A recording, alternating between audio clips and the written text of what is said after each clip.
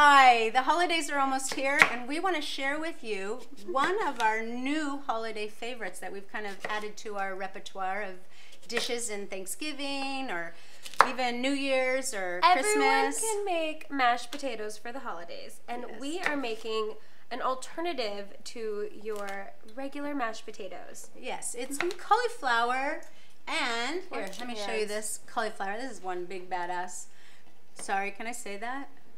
She just did. All right, cauliflower, and then we have parsnips. So parsnips kind of look like big carrots. They look like white carrots. And so we have basically one cauliflower to anywhere from 2 parsnips up to 4 parsnips, however much Or parsnip. 6. I mean, it's really, these are really sweet, so they make them kind of like a sweeter. They do. And potato. these are kind of big ones. So, you know, they vary in size too at the market. Yeah, definitely. So we're cutting up our parsnips. Go ahead and put it in there. And then Into cubes. into cubes.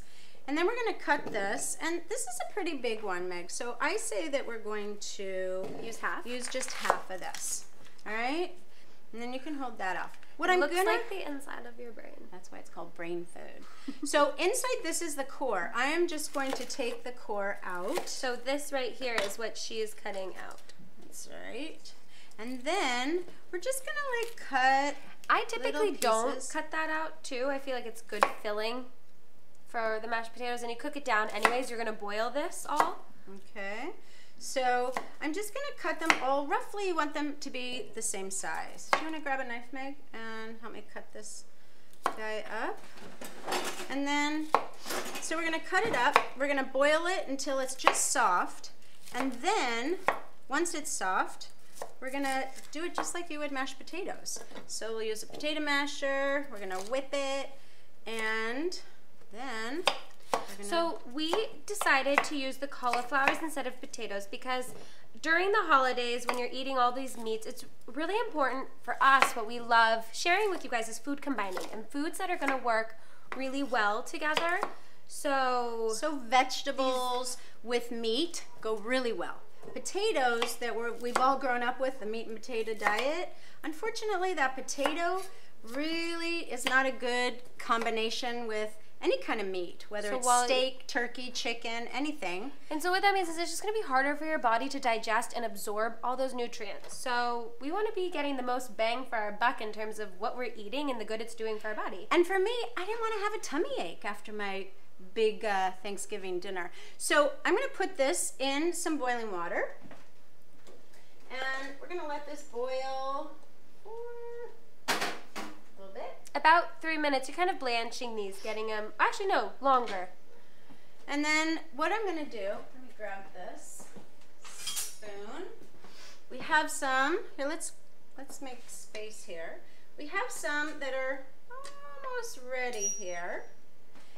And I typically would use a fork to kind of tell if they're ready because you want them really soft. All right, so let's see. I like these little scooper things too. They're really great. Oh, these are almost ready, Meg. Another couple minutes. And so what we're going to do with these is we're going to add, typically you would add butter to your mashed potatoes, and this is perfectly fine to add butter. You can also add an alternative, right? Like melt or olive oil. You don't need any butter. We love doing the clean program, and so a great alternative of making this clean is just using olive oil. Olive oil. That's right. And we're just going to add a little Celtic sea salt. And the liquid that we're going to do to make it really light and fluffy is you can either use a vegetable stock or a chicken stock. So you don't need that creamy, heavy, creamy milk and stuff with this to get creamy mashed potatoes. That's our little secret. So, but the biggest secret of all, to make them not kind of sticky and gooey. Now, mashed potatoes, you really want to make sure that you don't add it just cold, your liquid cold. So we've heated up our stock, all right? And now I'm going to take, where's that bowl? There it is. I'm going to take these out of here.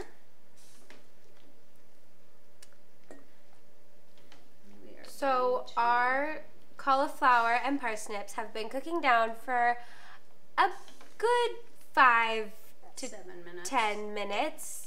So parsnips are a root vegetable, so they might take a little bit longer, but that's where potato masher comes in. So if they're soft enough, you typically do not need the masher. I find it just one more thing you're gonna have to clean up at the end of this mess. I know, but it's fun to mash. So Hopefully these are smushy enough. they look smushy enough. They're getting there. Here, you try it a little bit. Get your strength going here, Megs. There you go. Now they're doing it. So while she's mashing that, what did we start? We're gonna add some olive oil. We're gonna add some olive oil. Again, you can add butter to this. I prefer butter, but we're cleaning right now, so we're gonna just add a little olive oil to it. We're gonna make this clean. Okay. And then we're gonna add, while she's mashing, some chicken stock to it. Let's see. This is where you whip it now. Okay, but we want to get all of that good and mushy. This is when... Here, I'll do this. And Nope. yeah. This is how we need to whip it up. All right, whip it. No more mashing. Let's... Okay, this is looking good, Meg. mash. So I'm going to add some fresh garlic to it. This is messy. So good. I'm going to add some of the salt.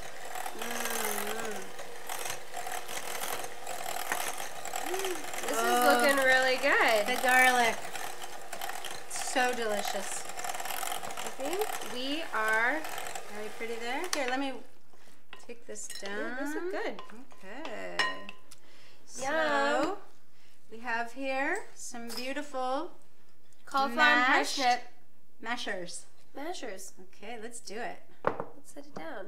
Let's try this. It's really hot. Cheers. Blow it.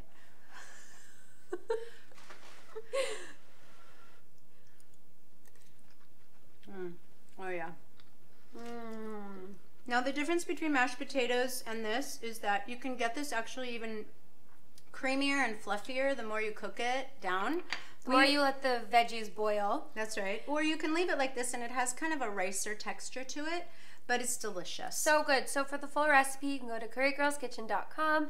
Make sure to follow us on Instagram, Twitter, Pinterest. We're constantly constantly uploading stuff. So we hope you enjoy this as much as we do.